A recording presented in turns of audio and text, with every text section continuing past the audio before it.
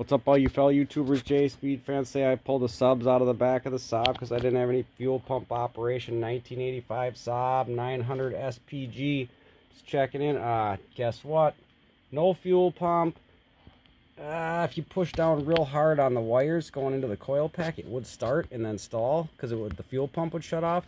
So I'm thinking that probably for sure, you know, because definitely these go into the coil pack.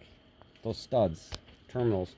So here, what I'm thinking is probably most likely what happened is one of those is got a light open, slightly not contacting, causing just enough reduction in voltage because it is got a ohm resistor right on the plug-in on the 85 Saab SPG 916 valve front opening hood that it wouldn't start. So I put a new coil pack in, and guess what? It runs perfect.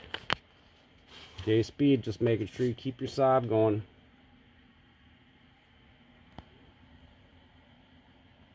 Peace out. Thanks for looking.